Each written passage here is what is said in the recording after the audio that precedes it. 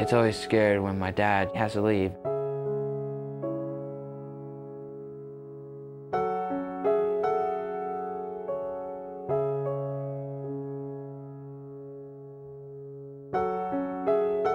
My greatest fear was that my father wouldn't make it home.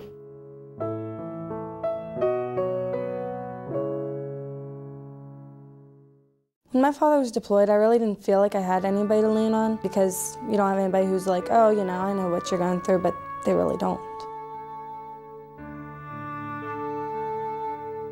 At home, I kind of stayed away from my mom because she was always sad, and my brother just felt kind of sort of abandoned by my dad since he left. It was hard.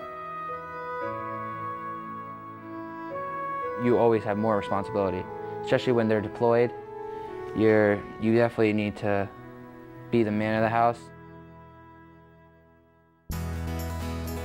I don't know any military kids my age except for the people I've met this week. These people understand. They understand how you don't sleep when you go to bed and then you're all grumpy and nothing seems to go right. It does help.